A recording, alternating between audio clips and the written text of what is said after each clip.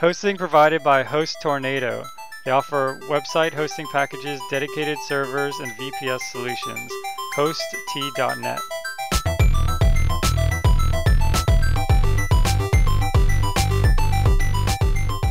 Programming Throwdown, episode 25, unit testing. Take it away, Patrick. All right, so I've been accused before, not necessarily on this podcast, but my friends, of being eccentric. Okay. So to continue my trend of eccentricity. And on the podcast, you're eccentric. Ah, man. Been accused. No, I've been accused. All right, so my newest eccentric hobby is taking film pictures and developing them myself.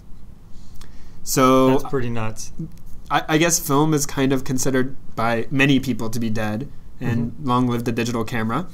And I do have a digital camera. I have a nice digital camera, an SLR, and I take pictures and I enjoy it.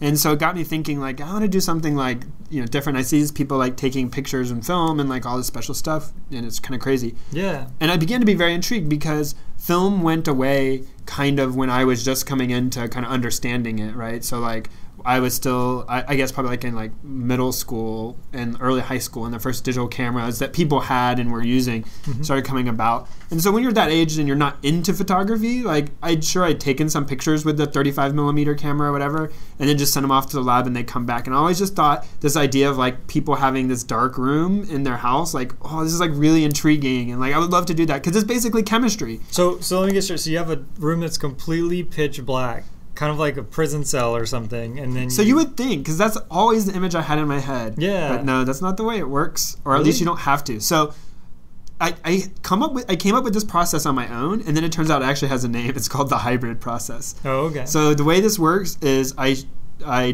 got a really cheap plastic film camera, but it doesn't shoot 35 millimeter film. It shoots what's called medium format film, which is 5 times bigger than a 35 millimeter area of image size. So you can get really large negatives from it. But the camera is like this cheap plastic camera made in China. It's called the Holga. It's like famous for like being artsy, and it has like only 2 settings. It has like 2 different aperture settings and 2 different shutters, like one shutter speed and then like what they call bulb, where you can just hold it open as long as you want. Oh, okay. Which basically means your picture will probably be messed up. Like completely white or something? Yeah. Exactly.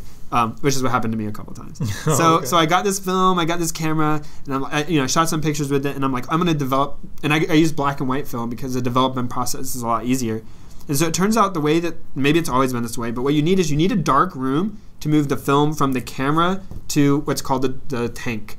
So you have like this little tank, which is a black cylinder that has a lid on it and a very cleverly designed like funnel and center tube, and then what's called a reel where the film goes. So no light can get in even when you take the top off. So once it's in there, so you have to go into pitch black and like take the film out and load it into this little, so much engineering. It's actually really fascinating. But in the pitch black, you put it in this reel and you do this like twisty motion, and it sucks the film up into a spiral with space in between so the chemicals can go in. And then you load it up into this tank. And everything's done in there. Yes, and so everything's done in there. So once you load it, then you can turn the lights back on, and the film's just in there. And then you pour the first chemical in, time it, dump it out, pour the second chemical in, and you do this until it's done. And so I did it for the first time this weekend. Yeah. How did it turn out? You can look on I did on my public Google Plus page, so people can actually see it. Nice. So it's terrible. I only got like 2 what I would call like actual images, and then a bunch of blurry things and bad, and then a bunch of like overexposed stuff, because I was doing this the completely non-engineer way. Like I created all the variables at once. So it was a new camera, a new process, new everything, right? So I had no idea what I was doing. It's pretty cool, though. But I'm pretty encouraged. Yeah, so I got one picture that I thought was like really good, and one was underexposed. So I've got some problems. I'm working through them. But this is fun. It looks like you were a sniper in the Russian front in World War II. Okay, so you're looking at this picture of this is outside of my house. So, so yeah, it looks like it looks like a scene, single frame from an old movie. Yeah. So part of that is my development unskill. Part of it is the fact that it's the film and it's black and white, and a lot of it's too dark, but it was very fascinating to me, and it worked first time. So what I did was shoot the film, develop it, let it dry, and then I scanned it on a scanner. And I don't have a fancy nice scanner or whatever, but yeah, so I'm gonna try to improve it, try to be better, and I'm doing this not because it's cheaper or like I think it's more awesome. It's just interesting to me to be more eccentric. It's like chemistry. Yeah, I always thought it'd be fascinating, and I always like wanted to do it. So I got my cousin's, my second cousin, I believe that's what you called your cousin's kids. I got my Sure. second cousin's chemistry set, and it said on there, like, their big selling point was that you could eat everything in it. Yeah, because that's what I want in a chemistry set. And I was like, this is the weakest chemistry set ever. So then we went, Including and the box. We bought magnesium strips that day. I was like, I'm going to teach you kids real chemistry. Here's a bomb. All right. Oh, So- now we're gonna. No, he doesn't mean that. He's just kidding. No, I mean magnesium strips, like for fireworks and things like that. I mean, Okay. isn't that a firework? Anyways, All right. Anyways, but I thought this was cool. This is my new hobby, new eccentricity, pretty awesome. and we'll Pretty see. awesome. We'll see if I make good pictures. I also have a new hobby, but it hasn't come to fruition quite yet. It's not a new hobby; it's just a new project. So, Oh, a new project. Okay. Yeah. Okay. Secret project. yeah, secret project number. Are you 4 gonna million. be a multimillionaire next time we meet? Maybe. Well, we won't meet next time if I'm multimillionaire. I'll be on Oh, my you wouldn't yacht. talk to me anymore? That's so sad. Not like that. Sure, All I'm right. not talking to you anymore. So on to So, tech news. On tech news, we have Flat Pixels, which is it's actually sort of a blog post, an article on different design patterns, especially with mobile. And I thought it was kind of interesting.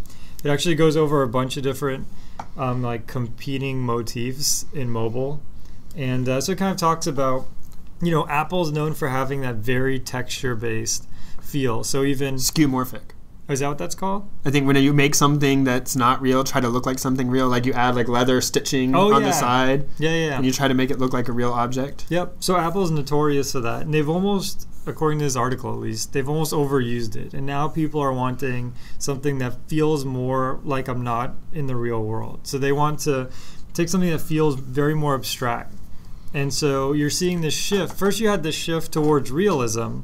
And that's one of the things that made the iPhone so cool, was because it felt like a real thing. And you have the Kindle, which sort of feels like real paper and things like that. That was sort of the trend, or sort of looks, not feels, but looks like real paper with the e-ink. And now you're sort of switching back to this sort of Tron-esque, you know, let's go back to the very like 8-bit retro, you know, blocky style. And so that has its own appeal. And so this person, who I'm assuming is a good designer, but basically at least they're an educated designer. I don't know anything about their work. Well-spoken, but maybe. Well-spoken, educated. Kind of sort of discusses these different paradigms, and I thought it was a pretty interesting article. So give it a look. Okay, so talking about whether or not you should use skeuomorphism. Well, it turns out everything is skeuomorphic in this blog, but they're skeuomorphic for different reasons. Oh, okay. So we're actually looking at 2 pictures from the blog post. The one on the left has just very solid flat colors for buttons, and the Oh, one so on it the doesn't right look like is buttons; they're rounded. just squares. Yeah, exactly. Versus the other one has like a gradient and tries to look like a physical button. Yeah, so the other one you feel like it would have a bevel if you touched it. Interesting. And then they're going over, you know, which one's better. It's somewhat of under which familiarity, right? cases. Like if I have a calculator on my iPhone, I want it to look like my calculator so I know what to do. Yep. So in some ways, yeah, it has to be looking like real life, but it doesn't need to have, like if it gets in the way, like I don't need it to have the segmented display, right? Like just to look, like that's silly. I don't need that. Yeah, the other thing they talk about too is there's a trade-off. So if you might feel like I want it to look like the one in real life, but on the flip side, if it looks like the one in real life, you also expect the same limitations of a real life calculator. Oh, interesting. That's Yeah, so they actually argue both sides. So the calculator on the left, the one which just uses flat buttons, if it did some really high level math, or if it took you to Wikipedia or something, you'd be less jarred than if the one that looks like a real calculator Makes did sense. that. Makes sense. Yeah, so it's sort of a really interesting article, and then it goes into Apple and Google and all the big, Microsoft, all the big shots, their different UI techniques and things like that. And so thought it was a pretty good article. So Yeah, okay. So the one I have is not like that at all. It's about a version of Minecraft that was released for the Raspberry Pi. We've talked about the Raspberry Pi before, the really cheap, small computer that runs Linux. And released a version of Minecraft for it that's for free, but it's stripped down. It doesn't do everything or in the same way. And I guess maybe I didn't, now I'm trying to remember when I read it. I think maybe also some of the source code, or at least the ability to kind of extend it, was released so that people could kind of modify it and do other stuff as well. Yeah, there's scripting languages, it looks like. Okay, that's what it is. Yeah, sorry. Yeah, cool. Yeah, so if you have a Raspberry Pi, check it out. Play some Minecraft. Minecraft's a pretty fun game. Do you play Minecraft? I did. I played a little bit of it. I thought it was pretty cool. The coolest part for me was, did you have this thing where you could have a website constantly sitting in your server and then streaming to the web? So No. so yeah, my friend had this setup where basically we'd have this God's eye view of our town at all times on this website. And so even Oh. you know, So even when you weren't playing with your friends, you could watch your friends. yeah, or you could have it on one screen while you're building on the other, or you could Oh, I see. you could Oh, see what interesting. happened while you were gone. I think the only interesting part of that would be to like have it record over time and then be able to play it back really fast. Oh yeah, that would be awesome. Yeah, That would be what I would do use that. it for. Yeah, that's great. Okay. Yeah, so I played it as well. I haven't played it in a long time now. I should. Yeah, it's a shame they didn't open source it, or someone I think hasn't so. open sourced a version. I think it's pretty lucrative to open source. Yeah, like that's it's true. too lucrative to them as it is. Yeah, to- we read another article where they said the guy made over $100 million. Wow.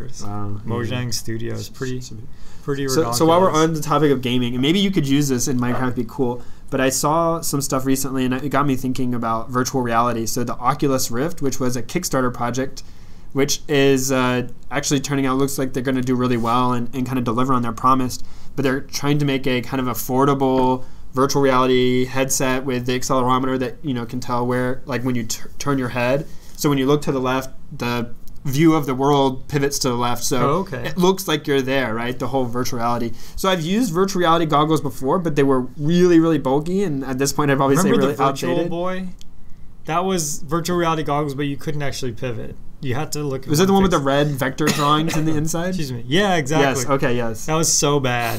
I mean, it gave you this massive headache. Yeah. So this is way better. I guess so. Okay. All right. So they had like a demo where I guess they're able to integrate with a lot of the current games without much modification, which is really awesome. Oh yeah, that's sweet. Somebody was telling me you could have done this for a long time because basically you send the models to the graphics card. So the graphics library calls already know the distance to objects when it's doing its transformations. Yep. So when it does that, it can go ahead and just essentially do it twice and give you the 3D view. Yep. Which I did not know. It's kind of like mind blown. Yeah, it's pretty awesome. So this goggles are like, people are like, wow, like you see people in the video, it's like, oh, this is amazing. And it's hard to get over like the way we're used to doing input. So the way they have it now, it's kind of like the goggle is mapped to what would be your mouse in like a first-person shooter. So if you turn your head to the left and then you hold the W key, you start going in the direction you're looking. And so I guess people have a little bit of trouble with that, but it seems like you'd get used to it pretty fast. But I really want to try it. Like, yeah, I totally like watching a video is like, this is not, doesn't do anything other than makes me want to try it. I don't know that I want to buy it yet, but I definitely want to try it. Yeah, do you know if 3D TVs have caught on? I don't think they've really taken off. No, I don't know. I feel like the really coverage like of CES was saying like people kind of gave up on like. Yeah. I guess everybody has 3D TV. It's another thing. You can't not have it. Maybe is the way it's going. I don't really know. But they're going to other stuff now, like other novelties. Cool. Gotcha. But yeah, 3D TV doesn't strike me. Like I don't want to sit in my living room when I'm doing other stuff, wearing funny glasses and looking at the TV. Yeah, exactly. Like me personally, I'm not saying I don't understand it or appreciate it. I just don't want to do that. But gaming, that's different. Like exactly. I mean, a game is made for one person per terminal. A TV is made for many people per terminal. And in this case, like just personally, like my wife and I, we almost always watch different shows, but we'll watch each other's shows to keep each other company. So for a given show, one of us will be paying half attention, right? And so to have to wear 3D goggles would just make it just a really painful experience. Now, what if you could like? So you talk about the Ouya. What if the Ouya had virtual reality goggles? Oh man! And you could like both wear them. Oh, that would be insane. We would just we'd be angry. I feel like birds. you would just like run into each other a lot. Angry Birds would have you thought nothing like on us. the Wii people throwing the remotes through the TV. Oh yeah, that was just right. Just imagine people standing up and on the my friend Kinect and virtual reality goggles would not mix. Yeah. My friend accidentally uppercut his dog like Mike Tyson's Punch-Out style, like almost jumping uppercut because he was playing Wii bowling and the dog just happened to walk in the way. And that dog flew. It was rough. I mean, we were really concerned. But the dog ended up okay. So I mean, would you get virtual reality goggles? How much would you pay for virtual reality goggles? I'd have to try them out. I mean, the variance is tremendous. But like, okay, let's say they were like... Let's say they were everything not I like expected. mind-blowing. Not like, oh, but like, wow, this is really enjoyable. Like, I can totally wear these all the time. Like, what would you Well, what would you if pay you think for? about it, so a PlayStation 3 controller costs $60, right? So you'd pay at least that for virtual reality. Yeah, of course you'd pay $60. Oh, I guess I'm lowballing. Yes. I was thinking like $100 tops. Well, but I mean, they're essentially two TV screens in your eyes. Oh yeah, I guess right? that's Like, true. I mean, it's at least 2 cell phones worth of technology, like Oh man, in it's your gonna eye, be almost expensive. maybe. So I mean, I feel like a cheap cell phone screen would be like, you know, maybe like you'd expect like $100. I figure it'd be at least a couple $100, right? No, I guess so. Do you know how much it is? Yeah, no, I have to look how much the Oculus Rift was. Actually, you can pre-order it. Okay, how much is the pre-order? It is $300. $300. All right, I mean, so that's still a good price, but that's way Yeah. more than you were thinking. Yeah, you're right. So would you pay $300 for it? Maybe. Yeah, I'm on the fence. I mean, I'd have to try because a lot of these 3D things kind of give me a headache. Yeah. If it didn't do that, it's a tough call even then. See, I feel like I want it. Like I would really like it, but I don't think 300 is too much. Yeah, I'm I kind of just, in the like, same boat. Maybe I'm cheap. Yeah, I think we're both pretty cheap. All right. All right. Interesting question. So the price will so it not only has to do really good, but it has to get the price down as well. Yeah, That's I a could see hard them thing. going to 200 because the 300 also included a development kit. Oh, ooh, interesting. So Yeah. maybe I don't know. All right. Tool of the show. Tool of the show. Okay. My tool of the show is JS Fiddle. Is this like where you play the fiddle in JavaScript? That would be pretty awesome. I should look up for something Something like that teaches you to play the fiddle all in JavaScript. all in JavaScript. Using that HTML5 audio would be pretty In epic. ASCII art. Oh man, well, we'll get to that. But JS Fiddle, it's pretty cool. Basically, you can write some JavaScript, and it has a little drop down where you can choose any of a number of frameworks. So if you like jQuery, if you like AngularJS, Meteor.js, whatever you like, it's an option.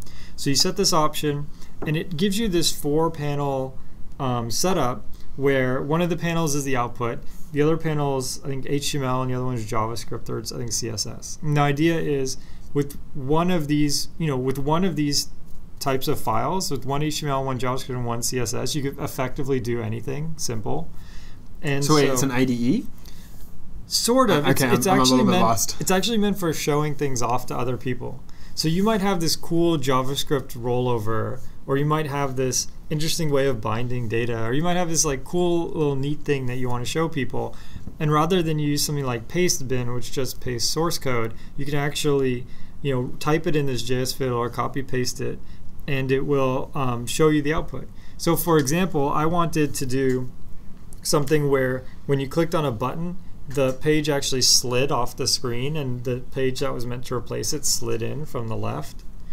And somebody wrote a JS Fiddle to do this. So you just give it a couple of divs in HTML, and it'll handle the sliding and all that, and it worked really well. And you could really test things quickly. You could iterate quickly. As soon as you change some of the code in one of the panels, the 4th panel refreshes. So it's kind of a neat little tool. I think I need to do web development because I have no idea. I have no idea. Like I can't picture this in my head. Oh man, well, It's not working. imagine a page with text Yeah. on it. No. And a little button with an arrow. When you hit the button, that page actually physically slides. Like Physically. electrically slides off the screen. Electric slide.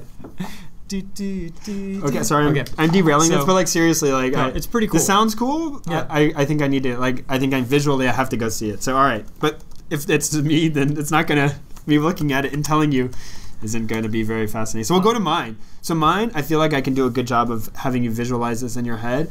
But if you go see it, it'll be so much more awesome. Okay. I was just showing Patrick a JS Fiddle.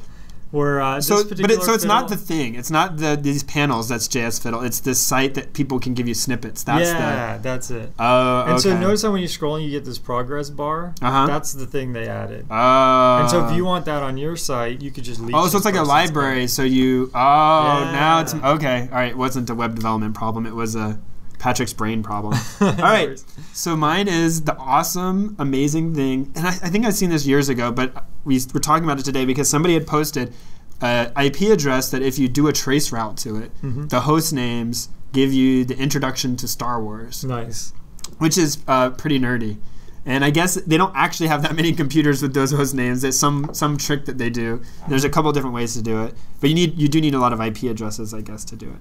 But I thought that was interesting. It reminded me, and I found it.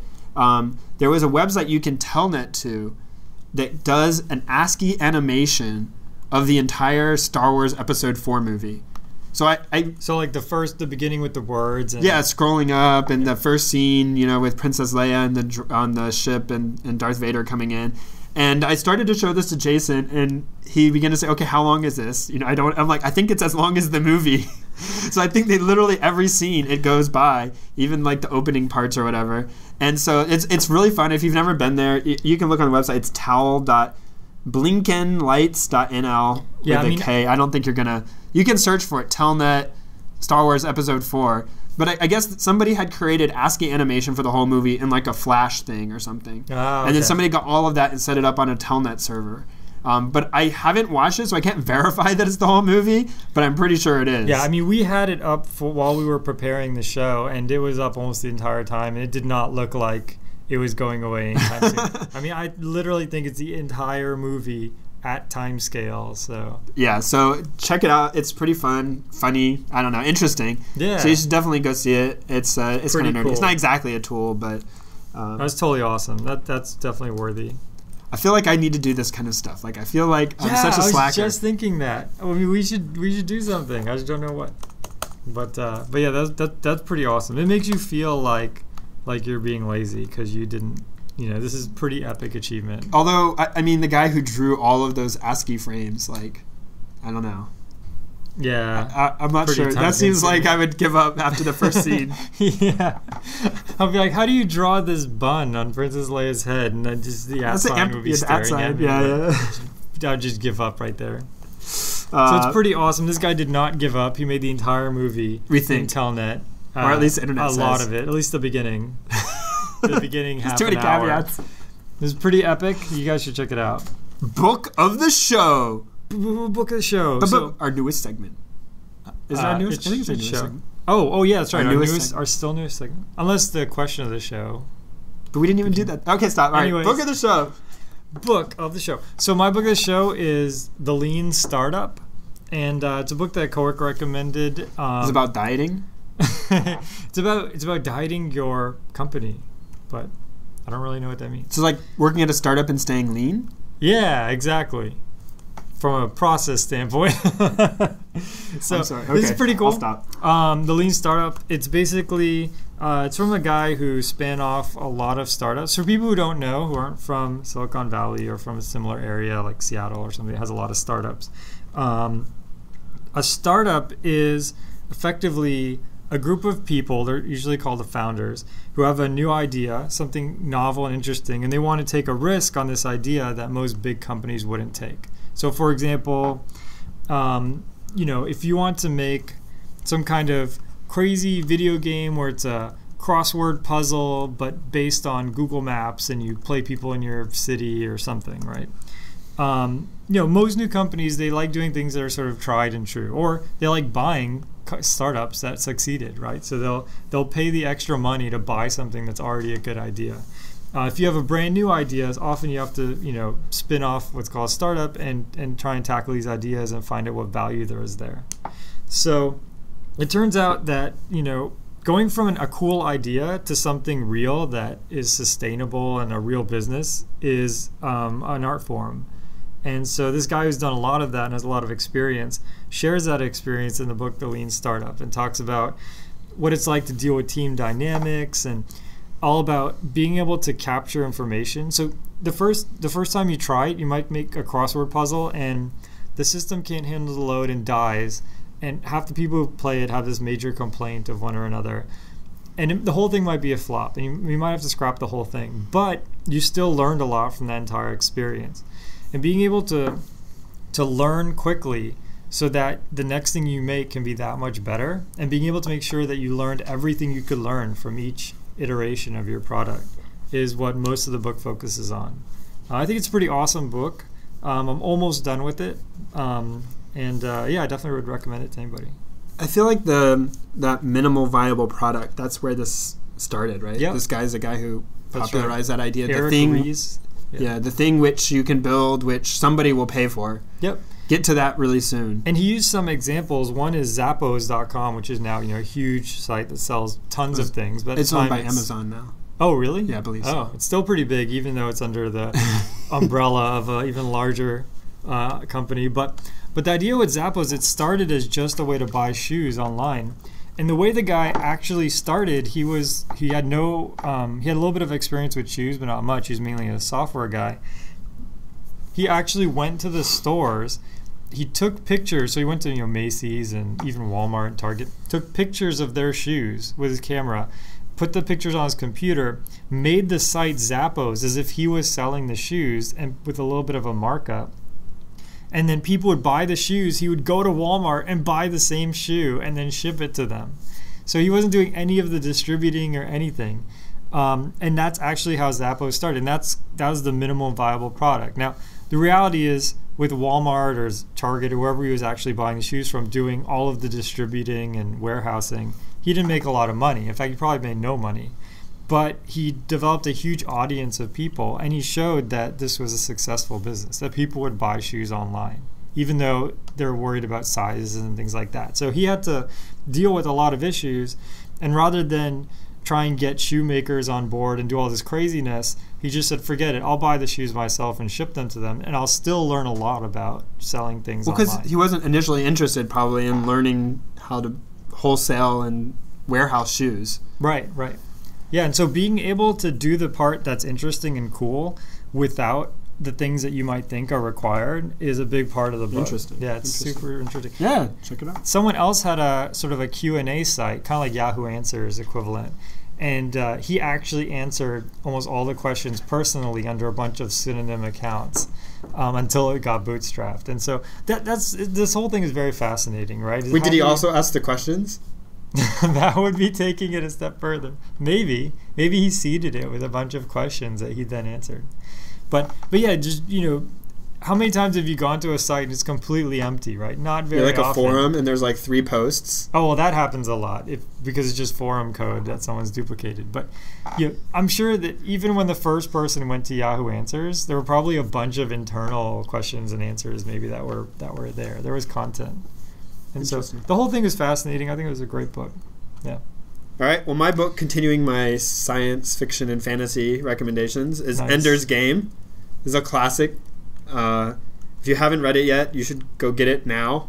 Yeah. I believe they're now turning it into a movie, so it's almost going to be ruined and not cool anymore. Oh, when's that? I don't know. I think they already started filming it. So I'll have to read it again before the movie. Yeah, comes me out. too. I really like this book though.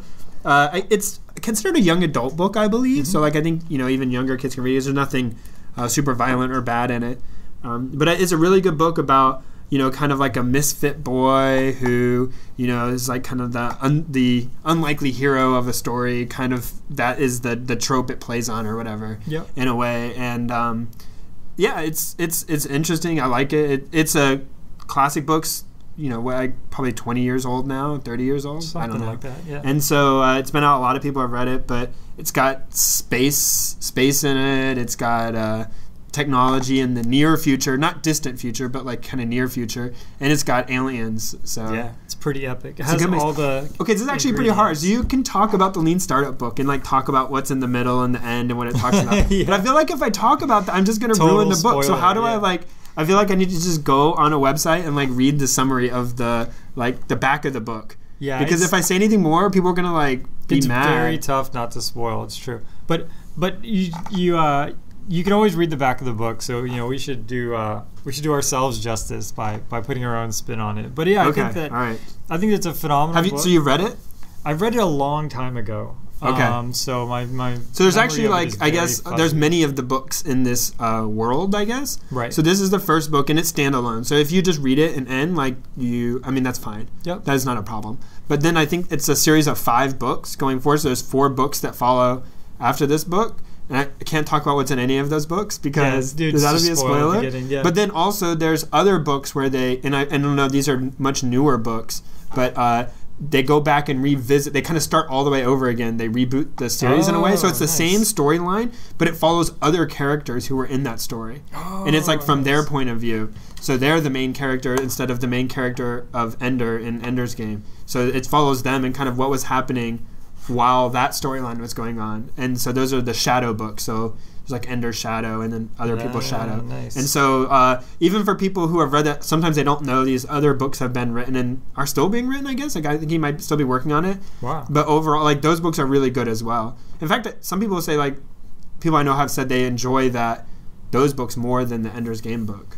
Oh, okay. But you So, probably would have go to check read it the out. first one, right? Oh yeah. I think you read should The start with Shadow. Ender's Yeah, Game okay. and then read through it, and then go back and read The Shadows. But Yeah, but yeah, the book is awesome. I believe it's one of these things that will become a classic and become required reading and things like that. It'll be like the next Watership Down or Pride never and read that book. Prejudice or no. you never read. Oh, I know which one you Count of Monte Cristo. You must have really.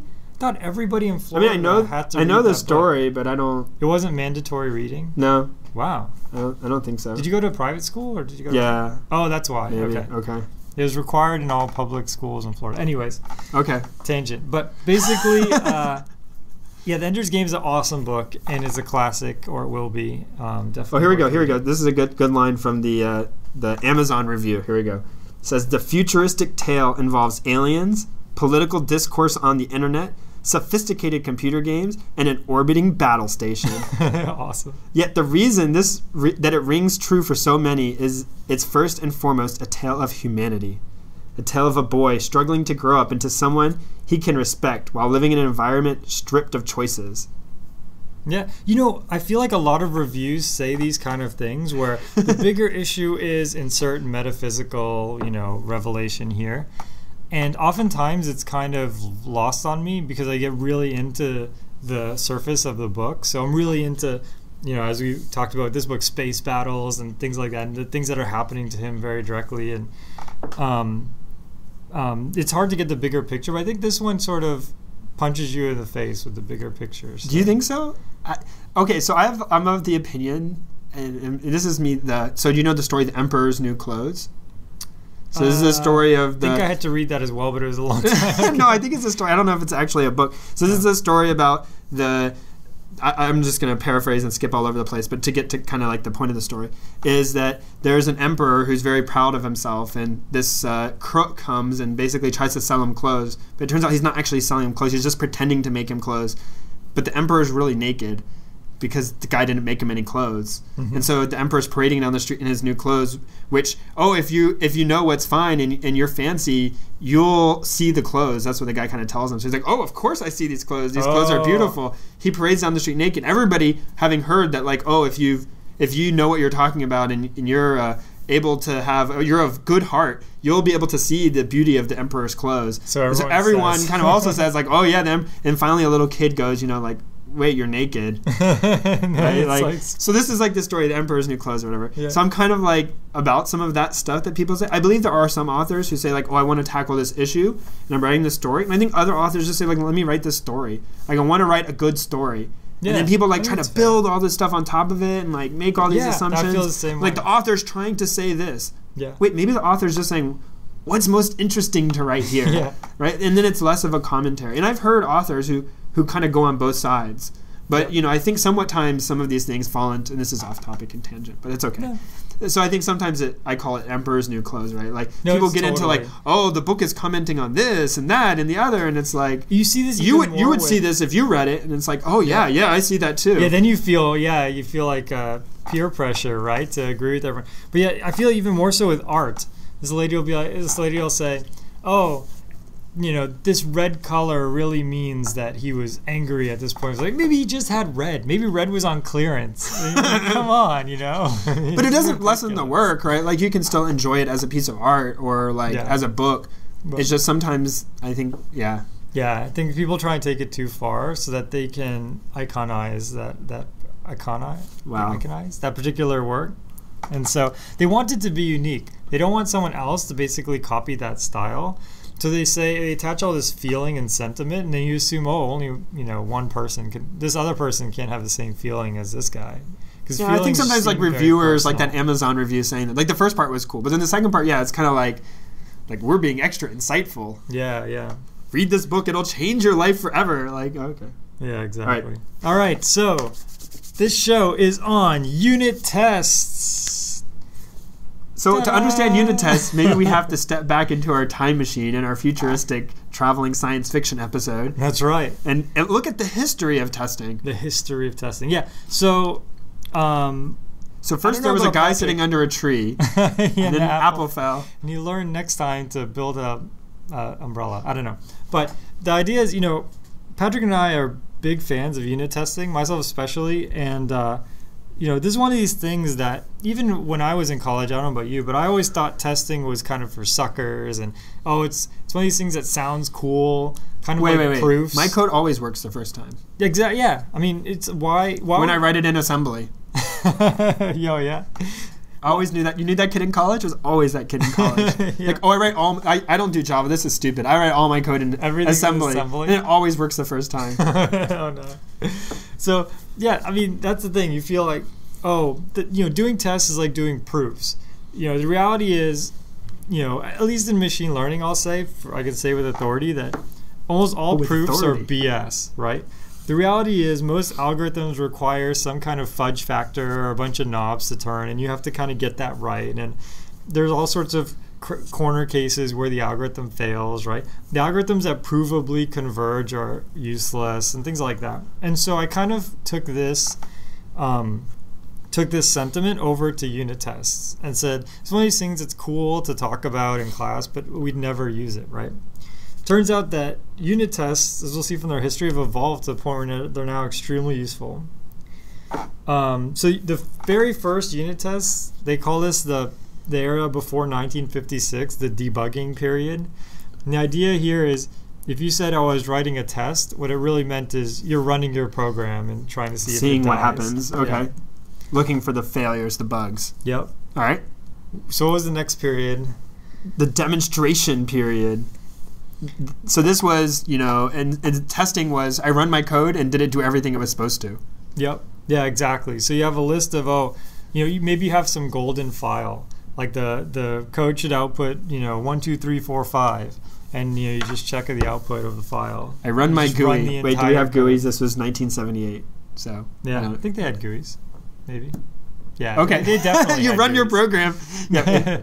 Make sure it does what it's supposed to. And then that was followed by the destruction-oriented period. And this is where people kind of felt like testing should find errors. So the idea is, in this phase, you'd compile, your code would compile, and then your code would test, and then your code would run. So you would write tests that would do things like run a function and give you an expected result. The very sort of what we'd consider now is the simplest possible unit testing was started around the because you try to break your code. You try to give it stuff that'll make it fail. Yeah, exactly. So then there's the evaluation period. And this sort of takes it to a higher level. This says that testing should actually measure the quality of your application. And this went on from around 83 to 87. And so the idea here is maybe you're writing a bigger app or a distributed app, you have many users, things like that. So you want your testing system to sort of be more reportive. You want it, maybe you every now and then are in a situation where something fails. You're writing big apps, which parts of that fail constantly, let's say. You want to just get an overall feel for the quality of the app. So is it performing is it doing 90% of what I want it to do? Maybe you have these 2 or 3 features which are either completely broken or semi-broken, but most of the app's operating the way you'd expect. And then now we have the prevention-oriented phase. And so the idea now, the sort of mindset for people writing tests now is that the point of testing is to sort of detect and prevent faults from occurring in the system. So this involves sort of an amalgamation of everything, all of the other periods combined. So testing should be part of your runtime framework. It should be something that you do almost as an extra compilation step and everywhere in between. So a unit test, I mean, we say it, a unit, but what's a unit? Like, I guess that's subject to definition, to differences of opinion of what a unit is. So I worked a job once where unit testing was like kind of what we talked about in the history here, that you run your program and it runs on a set of input and produces a set of output, and that you're unit testing your thing, your program, right? Your whole program. It's some or you're at least you're testing like a whole set of classes and stuff all together at once. Right. And you're testing that they do exactly what you define, and that was a unit test. But I don't think that's what unit test is really supposed to be. No, that's a good point. So we're covering unit tests because testing itself is as big as programming, but there's also other types of tests. So there's regression tests. So let's kind of break them down. So are we going to try to do all of them? No. We won't cover all of them because that'll take forever. But we'll give one sentence of each of them. Unit tests are, at least is my opinion, and you could feel free to correct me or bounce ideas off. Dang it. Unit tests are testing, for example, one function. You have some function foo, and it's supposed to take A and transform it to B. And you call foo a bunch of times with expected B's, and you give it some A's and expect B's, right, for foo. I would diverge slightly because I think sometimes like that can be an overuse of unit testing to say every function needs a test, and I've certainly had code that does that's that. true. But it's like That's a the good smallest something of which has meaningful test results. Yeah. Like you're doing, so in other words, if you have something which isn't doing any decisions, it's it's not doing any kind of math, it's just like very, very basic function, like a get method. Right. Some people are like, oh, you need a unit test to get method.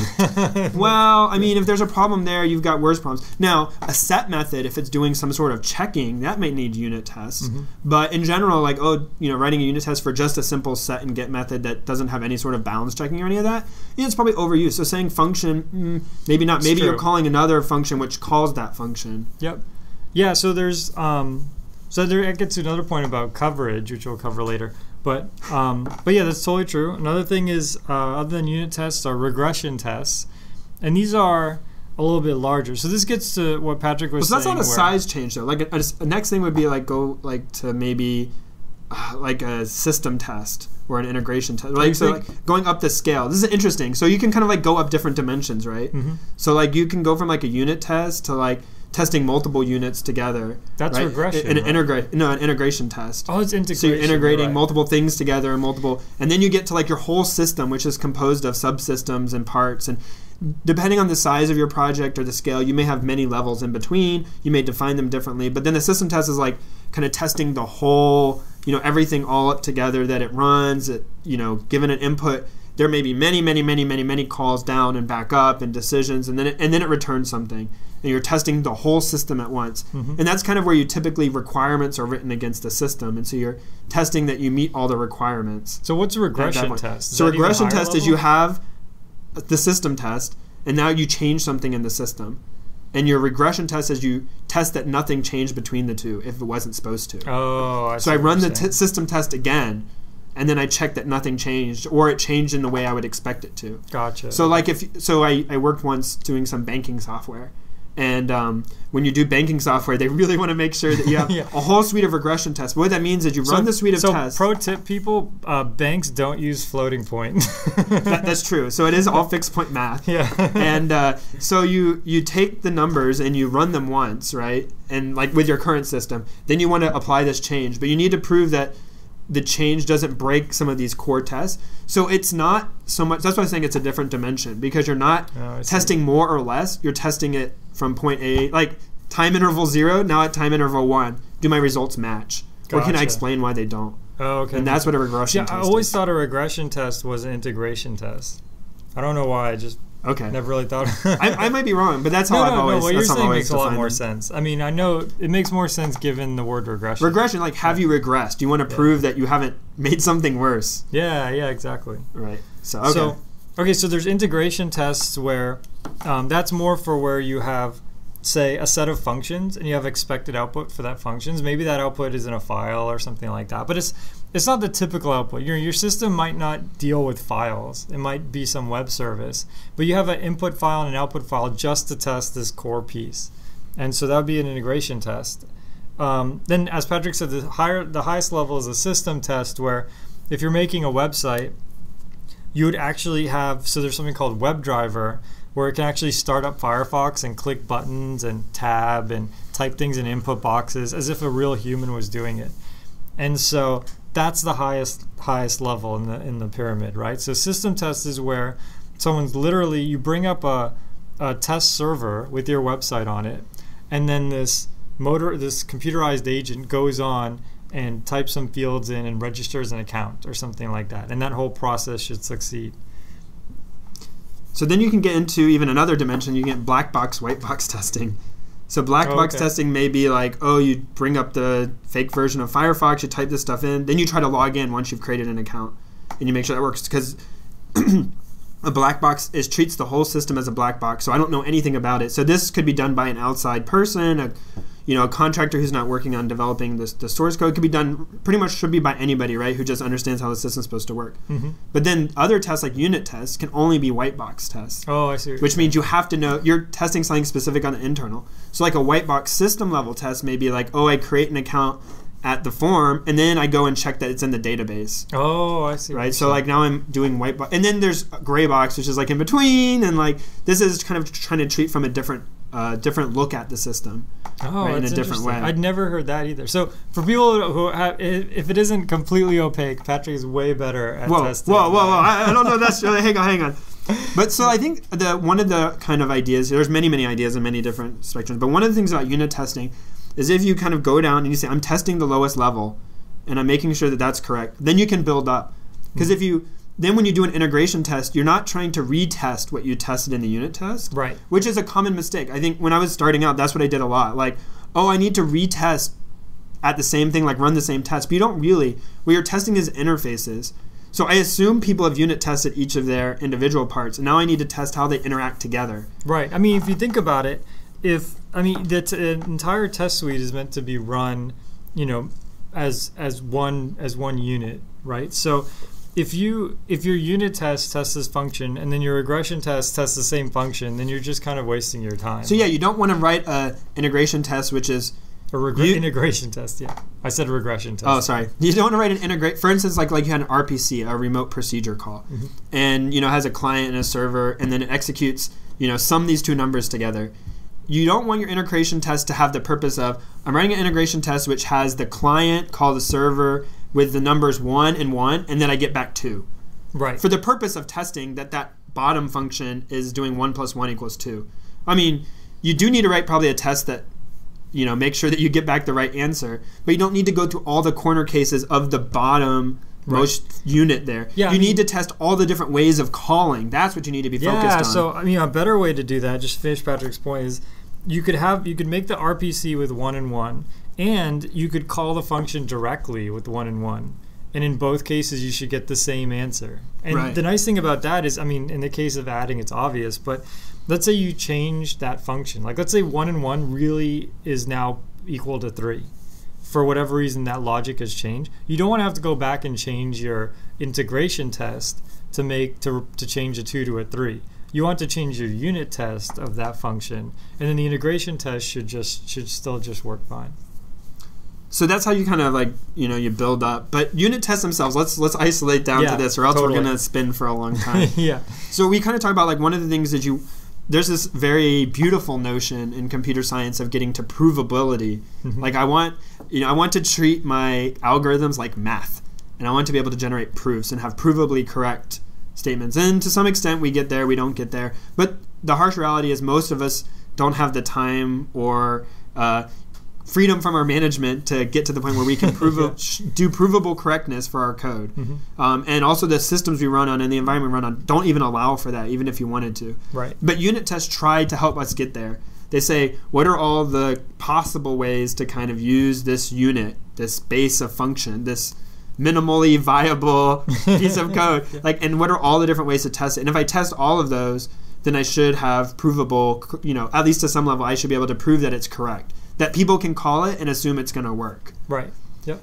And that gets to an interesting point about, and we'll just gloss over this, about whether you should write the unit test before or after you write the code.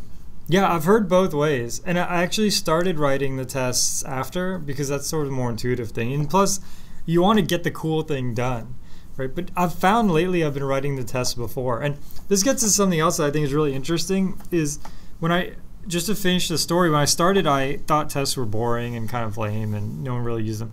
But now I realize the cool thing about the test is that you could put your functions or your system under a state of distress that it will never see in the real world. And that it would be very difficult to replicate at a system test or an integration test. Yeah, and to be able to see that is really cool. So for example, you might write something that reads and writes records, like the zombie DB, for example. I wrote that zombie database, right? And the cool part really was writing the tests where I had 128 threads concurrently trying to read and write elements, and then checks to make sure that the database wasn't corrupted, right? that was really cool. And the first time I wrote it, it completely failed the test. I mean, it completely, like the first record crashed the system, right? And then slowly I got it to the point where it was more and more robust. And it reached a level of robustness that in my entire web app, in that Trivipedia, nobody would have ever, like, I would never have the type of bandwidth that would have caused these issues to come up. But making something that was robust enough to handle these scenarios was actually really interesting and fun. And so the writing test part was actually one of the funnest parts, even though it seems one of the I need tests for my grammar. I'm sorry. It's one of the most fun parts, even though it's, you know, canonically it's stereotyped as really boring and mundane. So we alluded to it before, but code coverage. So this is one of the things that, how many unit tests did you write? So one might, early in their career, and I think everybody did this, but I know I did, you kind of write a test to make sure that the plus sign is plussing things, or you know, check that something is null, but then later you also check that it's null, like that it hasn't somehow not been null again, because you feel like for sure that's happened to you once. Yep. And in reality it was something else you had messed up. But you know, you really, like, you keep checking and checking. So you can write, you know, like an insane amount of, you know, lines of code trying to test the same thing. And so we talked a little bit about corner cases. So, you know, kind of the method is you're supposed to test the different kinds of tests that are the corner cases of what you do. And if you test those, that should be sufficient. And that kind of interplays with another thing, which is code coverage, which is saying you should be able to execute every line of your unit when you write your unit tests.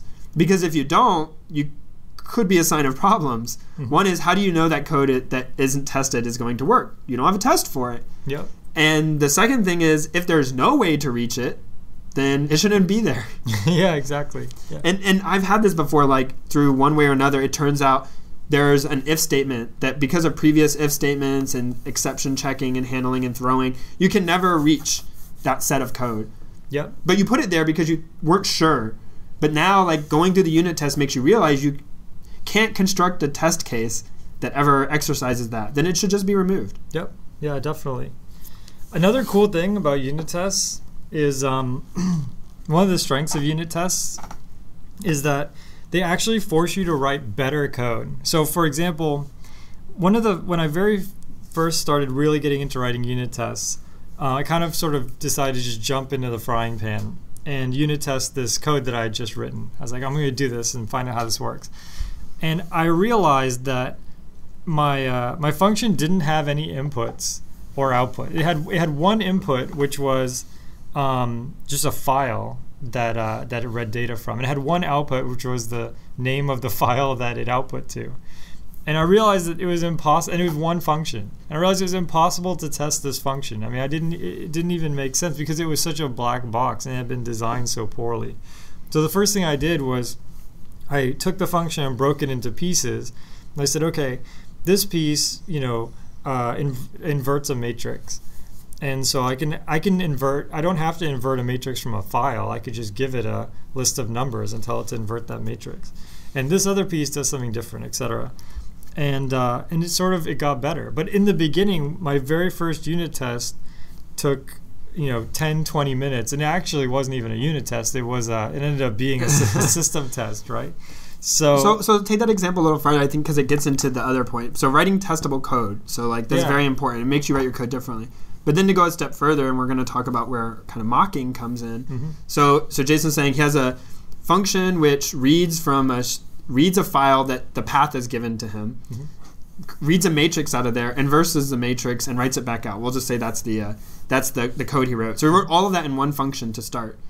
Testing that is like near impossible. Yeah, exactly. So what he can do instead, he's talking about inverting the matrix function out, but now he has code which takes in a file path, reads the matrix, reads the matrix, that sounds awesome, reads the matrix, dials the operator, calls the inverse operation, gets the results, and then writes it out to a file. So that parent function there, the one that's still doing too much, mm-hmm. but also that's also really difficult to test. And you don't want the whole kind of one of the goals of unit testing is you don't want that test that tests that function to also be dependent on the test for the matrix inversion. Right. So instead of calling the matrix function by name, Jason could create a class which encapsulates the matrix inversion, because then maybe he has different kinds of matrix inversions depending on whether it's a very, very big matrix or a very small matrix or a certainly shaped matrix or a sparse matrix. Yep. So all those could be different matrices.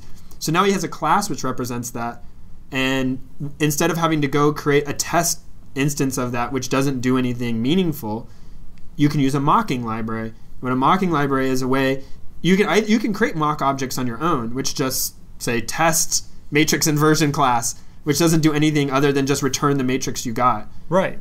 And you can write that on your own. That's perfectly fine. But you may end up having to do that a lot. Yeah, you don't want to have to do this. For every class, you have some dummy class that does like nothing meaningful. I mean, right. that could be such a waste of code. So what a mocking library does, and they have these for many different languages, but the root thing is always the same, is allows you to create tell it like, I want this object, but I want it to be fake. Right. And then when it's called, just return this. Yep. And then once you run your test code, you check and say, was it called in this way? And how many times was it called? And what was it called? You can kind of do all those checks. And then you check that it was called appropriately, that it was called correctly, and you're not dependent on that. You're not dependent on the implementation of that class, just on the definition of the class, the interface of the class, which is all you want to be dependent on. Yeah, so getting to Patrick's point, let's say you just had a file let's say each line was supposed to have a matrix on it. So you gave it an input file with 3 lines. The matrix inversion function should be called 3 times. And the mock, what it will do under the hood, it'll actually have a counter for how many times the function was called. And it'll tell you, hey, you actually... the very last line of your file was just an empty line, but you tried to process it as a matrix. So your matrix inversion got called 4 times instead of 3 or something like that. It'll actually, the test will fail for that reason. But then the function still is not, to go this example a little farther, lest people think we're not doing justice, you still have this call down to the OS there, which says, open the file. And that's still problematic, because you don't want to do that during a unit test. Yeah, right. Right? And also, in general, like as a engineer, you shouldn't be doing that, because what happens if somebody wants to port that from one operating system to another? Yep. So then now you see where this is going. Now instead of passing in a file string, you need an object which represents how to open the file, so that you can abstract that away. So you can kind of begin to see how you have object-oriented programming, unit testing, mocking. They kind of like are swirling together here. Yep. And you can be poor at some of those, but if you really get involved in starting doing the whole process, it's going to make you better at all of them. Yeah, definitely. That's definitely true. So I didn't think so. I thought unit testing was a waste, and then I started doing it, and I was bad at it in the beginning, and then I got better at it, and then I learned I really, you have these things you hear like separation of concerns and testable code and, all these things. And it really it became like, this is just people just wasting time and fussing. But in reality, once you learn to implement all those things, you learn why there are those design patterns and why things are important to be written in a certain way, and you build better code. Yeah, and historically, I look at the projects that I've worked on, side projects that have succeeded and failed, and real work projects too. And I've noticed a trend that, especially with my side projects, they get to the point where they're not easily testable. Like whether I'm writing unit tests or even before when I just tested it by running it and seeing what happened, the point where they stopped becoming easily testable is right the point where I gave up. So for example, I made this hockey game, and the hockey game came out pretty cool, but I had bugs such as, at the end of the intermission in between quarters, it would sometimes crash. Or the statistics for many games, after you play 20 or 30 games, the statistics were not being calculated right. Bugs that required you to play 20 games because I had no tests. Those things, when I started encountering those bugs, I kind of was paralyzed. I mean, there was a bug where after 20 minutes it crashed, and I would literally play for 20 minutes, wait for it to crash, and then see if I could catch this bug. I did that a few times and then gave up, right? So a lot of these projects, the testing is sort of what can keep you sane when you're going through it and kind of keep you motivated. And plus, it's pretty cool to write a test and to actually see some bit of code do something meaningful, even far when before you might, but far before you might be done otherwise. Yeah, definitely. So it's a way to sort of give you motivation. Yeah, and that is a problem with a system test, right? So if you only do system testing, you wait to the end, there's so many potential problems. Like you spend tons of time debugging. Versus if you have unit tests, it kind of tells you where the likely culprit is. If all your unit tests are still passing, And then that goes to another thing is like when you do find where the problem is, you know, because you might still have to kind of go through all your code looking for the problem, but you finally find your problem, you should figure out why a unit test didn't fail and write a new unit test to make it fail. Yep. So we have this procedure where I work now where if somebody has an issue and it caused a problem, until you can't say you're done until you wrote a unit test that makes that problem you know, appear and show that it's like as part of the fix, you have to make a unit test that failed before the fix, you implement the fix, and then now the unit test passes. Right. So to prevent somebody from getting into that in the future. And also for another good use of unit testing is it's kind of like documentation. So we all hate writing documentation and comments in our code. Terrible. No matter what we say, we never write as many comments as we should. And the nice thing about unit tests is it is a concrete example of how the function should work. Yep. So if somebody doesn't understand how something's supposed to work, and you wrote good unit tests, they should be able to look at your unit test and say, oh, he's testing it in this way. Well, why is that? Oh, because it does this. Oh, I see now. And there's many times I worked on legacy code where it had, thankfully, reasonable unit tests, and I could go look at it and actually figure out what it was supposed to be doing because the comments were terrible. Yeah, I saw one place where the code was, the comment said, you know, we want like tangent y over x, and the function returned y divided by x. And I couldn't get it. I went over to the person. He said, "Oh, yeah, because y and x are very small, and when they're small, the tangent function's equal to the line y equals x for small values." And it's like, you know, at least provide a unit test or some comments or something. If you provide a unit test and your tangent function returns y divided by x, and you have unit tests, you'll be more inclined to think, oh, you know, I should probably write a comment here, because even to me, calling the tangent function and getting the divisor, you know, the ratio doesn't make sense. And so it sort of, as Patrick said, it encourages you to feel like the person on the outside calling the function. And if you think about this, for people who work on open source or people who are in a job environment, so you're writing your code. Then later on, you're going to read it. Maybe later on is an hour later, a day later, a year later, 10 years later, decade later. You're going to read that's one person. If you have anybody on your team or anybody on the internet is looking at your project, that's two people. So at minimum, twice as many people are going to read your code than write it. You know, so it took you to write it, but 2 times you are going to read it minimum. Probably more, like 50 times or 100 times that code's going to be written for each time, read for each time it was written. And so just, you know, testing is sort of a way for you to just keep thinking about that and putting yourselves in the shoes of the person using the code. So there are some weaknesses, and I mean, we could continue to talk about all this awesome, but some of the weaknesses is that it can get to management, it can seem time consuming, and even it can get, I mean, even if you're doing a really good job, you're not overdoing the testing, it still can take a lot of time to write unit tests. And especially if you're not writing them as you go, which is really bad, you shouldn't do that. And then you kind of get to the end, oh, I'm almost done, I just have to write unit tests. Not good. I have to admit, I've done a couple of things at my current job where somebody said unit tests question mark as a reply. So I'd send all this code out. I'd say, hey, take a look at this cool thing I made. And let me add it to the system, and someone would just reply unit tests. Turns out there's none. So, yeah, all of us can be guilty of it, and it can feel like a big problem. But yeah, it's just something that you start to live with. Another weakness is you can establish some constraints that might not be valid. So as Patrick was suggesting too with his addition example, right?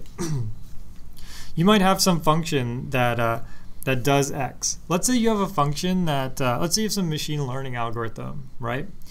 And you run your machine learning algorithm and you give it a bunch of data and it spits out 4.3 for a prediction. So you write a unit test where you have this as an input and you expect 4.3.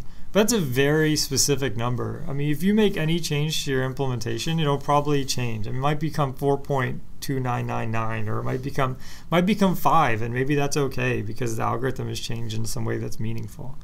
So one thing that you have to be really careful about is writing the unit tests in such a way where they test the idea, but in such a way where they aren't just very fragile and break because of things that don't really matter. And so this could be really difficult, and sometimes it's impossible. Hard coding numbers leads to this a lot. Yeah, definitely. So you have, like, you're using an enumeration provided by somebody else, and instead of going and trying to reference that enumeration, you put the number in. Yeah, you put 2. And then they change it and it all breaks. Yep. The other thing is, related to kind of like establishing false constraints, is just in general, you can get a false sense of what the code is supposed to do or how safe it is or how reliable it is because, it's got unit tests. It's like, yeah, but even if the unit tests cover all the lines of code, even if they cover all the branches of the code, even if there's a lot of them, doesn't mean they're testing the right thing or the meaningful thing or the crazy cases that could cause your system to fail. And then when it fails, like, I don't understand what happened. It's unit tested. It's like, well, so you got to be careful about those things because one bad thing about in the way there's different ways of doing it. So many people have where unit tests are supposed to be written by somebody different than the programmer. And the reason for that is that if you as a programmer write the unit test, you have the same assumptions in your code and the unit test. So for instance, like this tangent function, this guy says, it's fine to take the divide the two numbers because for small numbers that's okay, right? Well, what if it turns so he writes the unit test to reflect that. But then what if he doesn't have any test that the numbers are sufficiently small? And then somebody comes along and uses big numbers or reuses his function, right?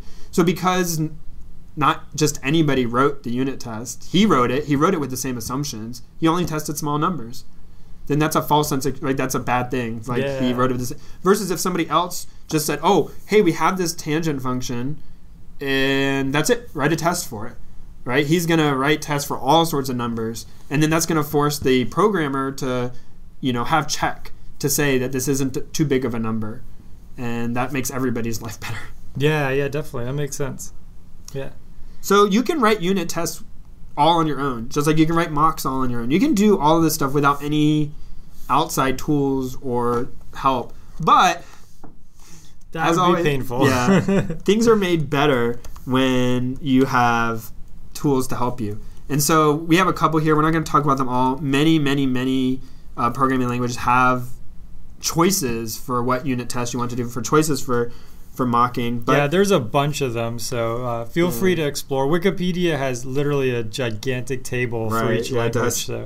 So Java, JUnit is the most common? Yeah, JUnit, that's the one I've used as well, and I think it's great. I think it's pretty cool. It has a lot of cool settings.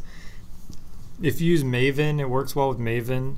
It'll let you run tests in parallel, which is pretty fun if you have a lot of multi-core machine and things like that. So then you can mock with EasyMock. Yep. Mockito. Yep. I'm sure there's more. And those can have different strengths and weaknesses, and there's different whole different ways of mocking where some you tell it like it's going to call this, then this, then this, and then you call it like a replay, and it's going to replay all the calls you gave it. And other ones you just say, here's what to do, and then you check in the end and say, did this happen, did this happen, did this happen. So there's kind of different ways of even doing the mocking. C++? Yeah, C++ has CPP test, which is pretty cool. And on the mocking side, it has gmock, which is a pretty fun library. And C++, because of, it's kind of such a hacky language anyways, the mocks are really hacky, and they use all these crazy compiler definitions, things like that. But there's plenty of great tutorials. Well, mocking in general is kind of like one of those funny things where you use a lot of programming things you wouldn't normally. Yeah, I mean, people in the mocking library. You're trying to inject. You want to keep the class so that the person using the class doesn't know the difference. So you want to keep the signature of the class the same, but at the same time you want to inject all this custom logic. That's right. And so that causes craziness to happen. But the good thing is these libraries do the craziness for you, and they provide an API that's pretty simple. So if you do all the unit tests, one thing is you can do code coverage. That's a good thing. You can. So what is code coverage? A lot of people don't know. So we mentioned it briefly, but code coverage is saying there's different forms of it, but the simplest is statement coverage. So how many of the lines of your code, think about it that way, are executed when you run the unit tests or whatever test. Yep. So line 5, 6, 7, 8, and 9 were all run. You got 100%, 100% because the lines before that and after that are comments and curly braces. Great. But then if you have like if statements, you'll have only 100% code coverage if the if statement is evaluated and if the inside is evaluated. The problem is there's this other thing called branch coverage, which says like, oh, what happens if different branches are executed? So you could get, like, for instance, a null pointer exception if you have a badly stated branching, but you only have 100% statement coverage. You wouldn't ever necessarily detect that that has a null pointer exception. Right. Versus if you have branch coverage, you could potentially catch that, because branch coverage says every part of the branch has to be evaluated. Yeah, right. So that's kind of code coverage, and you need tools for that. Like, I mean, you could write your own, but it typically has to do some sort of instrumentation so that when the code is run, it is able to have things that run before and after the code to know which lines are running. Yeah, exactly. Yeah, and so, yeah, don't do that yourself. Yeah, bad idea. Yeah, but if you go to Java has a bunch. I actually... I haven't used any of the open source ones, so I can't really comment, but I'm sure they're great. Because most of the stuff, I mean, you think about it, if you write a testing framework, you're already a pretty good programmer. I mean, if you got the moxie to say, hey, world, here's a testing framework, everyone should use it, then you probably know what you're doing. So there's definitely good code coverage tools for all the modern languages. And then another thing it enables is, and this is a concept I think we've talked about before, but continuous integration. So continuous integration is that every time somebody submits a change into the repository or to whatever your source control is, the system there's something that runs which rebuilds everything and runs all the tests. Right. So every time there's a change. So in many places, people just make changes all the time, willy-nilly, and then occasionally somebody kind of checks out a version of all the code, runs the test against it, and see what has happened. And continuous integration says, no, that's a terrible idea. Yep. Let's have what's called like a build status, like, oh, currently tests are broken or the code won't compile. And then when somebody does something wrong, you can email them, you can notify them, you know when something's bad. Yep. And you're just doing this all the time. And when you have unit tests, it helps with that. So if somebody makes a change to your code without updating the unit test or testing it, you know immediately if something's wrong or broken. Yeah, and again, don't write this yourself. I think there's Jenkins in Java, and there's a bunch of other ones, but they'll do all sorts of clever things. Like they'll run all your tests daily, and then if a test is broken, they'll do a binary search between today and yesterday to quickly find out exactly what change broke it. So they're pretty awesome, and take advantage. And that's obviously more important for a much larger team. I think unit testing can even be important if it's just you. Yeah, definitely. But continuous integration is something probably more suited to a more distributed and larger team. Yeah, it's probably overkill for a pet project, but yeah, it's definitely good to have. Unit testing, we got a lot of other kind of testing stuff. We'll probably have to do more testing episodes in the future. Yeah, we'll have to do a part 2.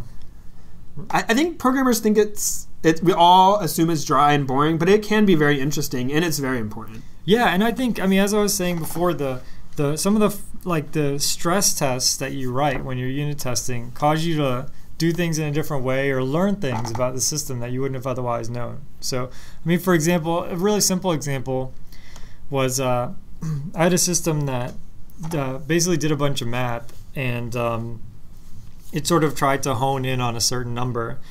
And when I wrote unit tests, I found out that if I gave it a certain set of input, the very first unit test just picked a bunch of random numbers and then tried to train it, and then saw that the number it converged to, that it actually converged. So in other words, given a bunch of inputs, the output should start off crazy. It should be, negative 100, then 4,000, then negative 10,000, but it should eventually settle down.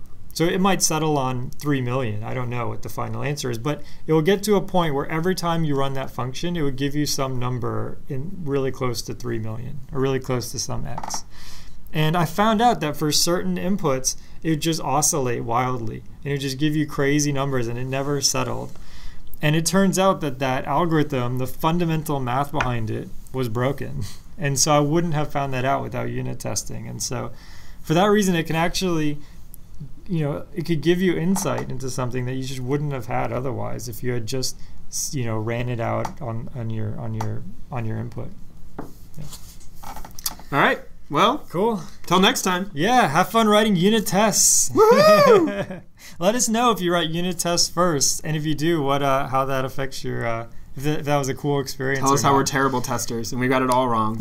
Yeah, we have the discussion section people have been posting. So if you have any cool discussions, so we have Google Plus community. That's right. That the discussions in the G Plus community. Or you can comment on our Plus page. We have the Plus page as well. I'm still not sure. There's many ways to contact us. Yeah, no excuse. There's the blog, the Plus page, there's the community. Yes. And you can email us. That's right. You can email programmingthrowdown@gmail.com. And those are all great ways to reach us, and let us know how these things turned out. All right. Thanks for listening. See you later. The intro music is AXO by Binar Pilot. Programming Throwdown is distributed under a Creative Commons Attribution Share Alike 2.0 license. You're free to share, copy, distribute, transmit the work, to remix, adapt the work, but you must provide attribution to Patrick and I, and share alike in kind.